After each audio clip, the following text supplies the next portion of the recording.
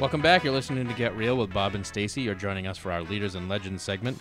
Our guest for this segment is Kari Warberg Block, CEO and founder of earthkind. Welcome to the show, Kari. Hey, thanks for having me. Happy to be here, Bob and Stacey. So we're super excited to have Kari on today because she is kind of this massive business tycoon. She's the founder and CEO of earthkind. You can find them at earthkind.com. They make all-natural pest repellent products. Kari started earthkind in 2007 with nothing more than a 99-cent package of garden seeds and a purpose to make natural pest control effective and available to homes everywhere. Today, the company has sold over 50 million of its products through local retailers nationwide, including Lowe's, Ace, John Deere, and Target. Their fresh cab product started at Kari's kitchen table and came to market in 2007. Today, it's a $50 million brand. earthkind's new line, Stay Away, which is a guaranteed natural pest prevention, just won Best New Product of the Year, voted on by industry trendsetters and popular vote.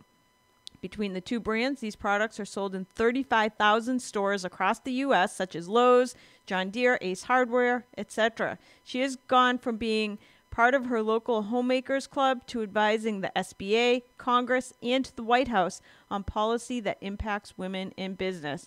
You are an amazing woman. First of all, tell us first about your product, and then I have questions about how you've built your business. Sure, thank you. What an intro. I'm honored. How do I follow that? My products repel pests, and they do it in a way that's all natural, safe, and highly effective. So I had a terrible problem with mice on the farm, and I was like out of my mind crazy. They were causing so much damage. We had no money really to continue to pay for the damage that they did. And so it was either go insane or do something to solve the problem. So I invented the first natural rodent repellent that met EPA standards for efficacy. So I think it was a woman's approach. So that kind of sums up what we do. We do pest control that's easy, effective, and natural. What they are is scented little pouches, kind of like an old-fashioned sachet, and you put it into the areas where pests go, and they leave on their own. So there's no mess, no hazardous chemicals. Nice. No pests, guaranteed. So was this the first business you ever started, first of all? No, this is the eighth. Wow. I'm a serial entrepreneur, like a physician, practicing physician. Wow. That's Just awesome. keep So going. what are some of the other businesses you had before this one?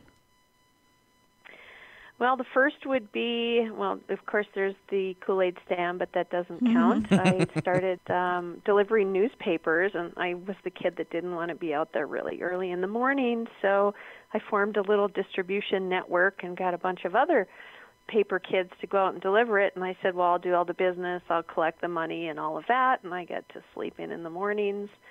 Wow.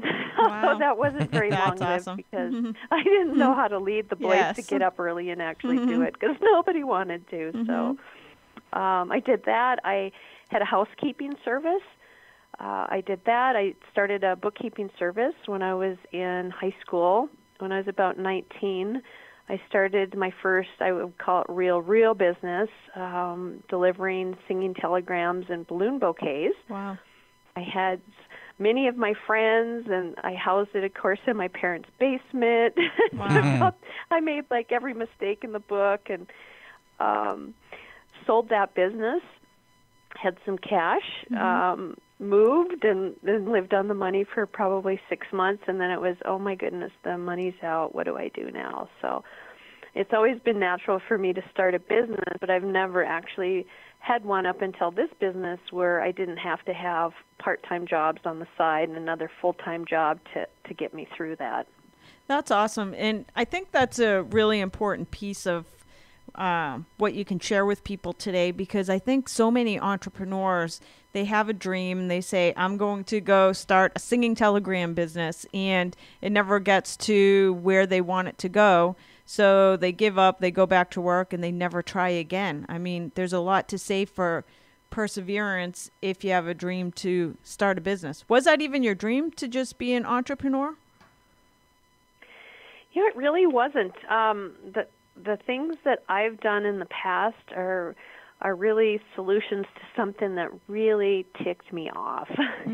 Something that I saw out there that was being done so miserably, and I knew beyond any shadow of a doubt that I could be better at it. And so I do those things, but I never really took it any further than that until this business, where I really, with this time, I engaged purpose with it. I thought, Kari, geez, if there's one thing you could do with your life that would really make a difference, what would that be? And that's really where I started taking a very, very different approach with this business. And I had help. I was in the business that I had before. I was selling organic produce and making potpourri and selling it to local retailers. I probably had it in 200 stores. The market fell out of that. Remember when the Yankee candles came out? And right.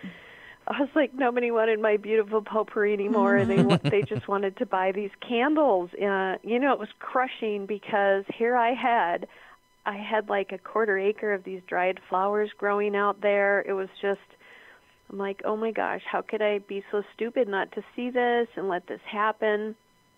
And I took a deep step back, and I'm thinking, okay, let's move this business into something that's non-discretionary, right? I'm like, okay, pest control.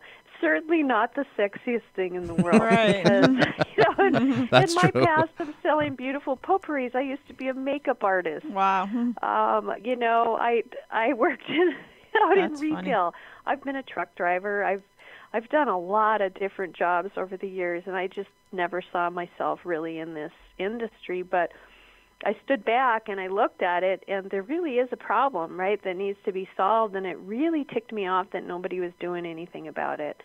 I was a mom. I had pets, and I'm thinking, why doesn't anybody care that there isn't a product out there that controls a pest without being a poison or killing it? And so I did the research, which is always a really good step, so that you know if you're at least on the right track. It's like a sniff test, right? Yes. Yeah. So I made a lot of calls, and I didn't have to buy research, right? I went to stores and I asked questions. I went to the state. I started digging around, and fortunately today there's so many more resources out there than what I first started with, and I can share those towards the end of the call. So if people are feeling stuck, they have something they can go to and just keep them going, even just another step at a time. But I found out that, okay, it's a $2 billion industry, which at that time I'm thinking, oh my gosh, that's so huge. If I can just have 2% of that, right? Oh Right. boy, this is really going to be a fantastic business. So I started out thinking in that way. And I had first went to other companies and said, hey, I have this idea. Would you be interested in licensing it? And they said, that's stupid. That's never going to work. Nobody will ever pay money for something when they can use a poison for $3 or $4 and take care of the problem. And then, that's when I started to get really mad. I'm like, nobody cares. Right. Nobody cares about this. I said, this one takes a mom, right? Right. It takes a That's woman. awesome. And so I can't believe that was their that's really response, where I because started. my wife would go ballistic if somebody ever said that to her, if she asked for something that was, that didn't kill the pests. I think there's a lot of people out there that, Yeah. you don't want them in your house, but you don't necessarily want to kill them either. And that's something that's really become key in our growth. And I'm glad that you brought that up, Bob, because the fact is, it's still, the category out there is still 90% of the options are poison kill. That's crazy. And wow. when we started, it was 98%, because there's those little plug-in ultrasonic things. Right. So we've still got a long ways to go. We were the first one to break in and kind of open that up. And, what was it, Lance Armstrong, you do the first thing, and then other people after Right. that follow. So that's what's happening now. But it's really the women driving this thing, because, they're buying products. So when our products came in, like the Stay Away brand, it's packaged very pretty. It looks almost like something you'd find in a boutique. And so when I took this into the retail stores, again, it was the same thing. This is so stupid. This is never going to sell. It doesn't look like it works. It doesn't even look like everything else in there. People just want to kill. Right. So that was key to me of getting that product on those shelves, which I think that's probably one of the hardest things to do as an entrepreneur, especially in a product-based company, is how do you get your product on that shelf and how do you get your product into the retail stores? So do you have any advice for somebody? Let's just say that I have an invention that I want to bring to market. What is the first step that you would recommend somebody? So if somebody simply has an idea and they want to take it to the next step, what is the first 1 or 2 steps they should take? Well, the first thing to do is file a document of discovery, and then you can at least make a record of it. It doesn't cost anything. You can just go to, in fact, my law firm in North Dakota, newstellaw.com. You can go to the website. You can download that form for free. You at least make a record of your invention. And then you have, I believe it's a year. Don't quote me on that. I'm not sure if the laws have changed recently, but you have about a year then to continue to work on that discovery. Right.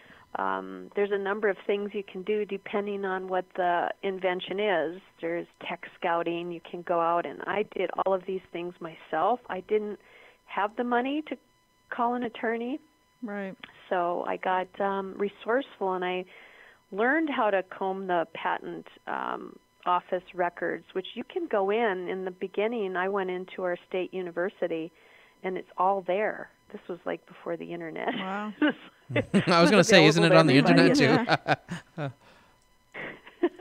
So now you can get it right from your, you don't even have to get out of your pajamas to do it. So that's awesome. It's all there. I mean, we're at an incredible time to find those things, but it's good, too, to find another entrepreneur. And there's events around the country, startup events.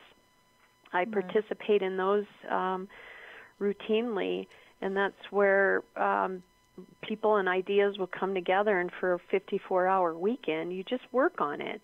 And there's a lot of business people out there volunteering their time, so patent attorneys will come. So you can get free advice if you seek those types of things out.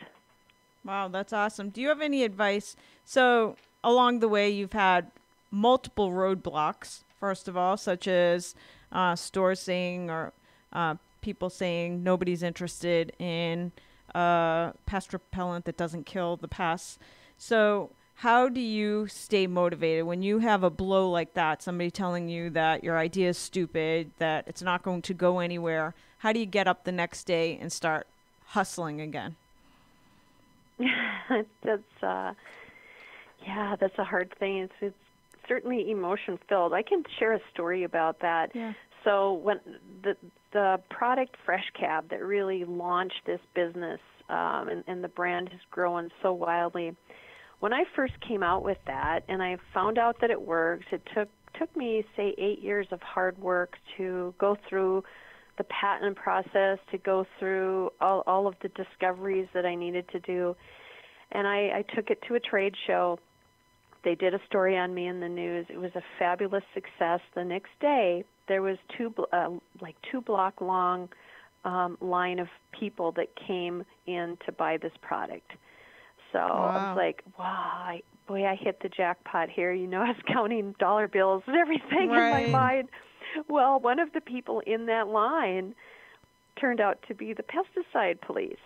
Oh, no. And he said, he said to me, you can't make those claims because your product isn't federal EPA registered. And I said, well, I didn't know it had to be. I thought it's all natural. Right. He's like, no, that makes no difference. You have to do this. And all the advice was, do not do this. It's going to cost $2 million. It's going to take testing. You're going to have to change the protocols because right now, these were all developed in the late 60s. It was, you count the dead bodies. That's how you know if something works. Well, we didn't produce dead bodies. We didn't produce stools, nothing. Our product just kept them out. So that I think that was really a transformational moment for me when I went from being an entrepreneur to being a CEO. Wow. Even before I had my first employee, I said, okay, Kari, what is it going to take to do this? You have no money. Mm-hmm.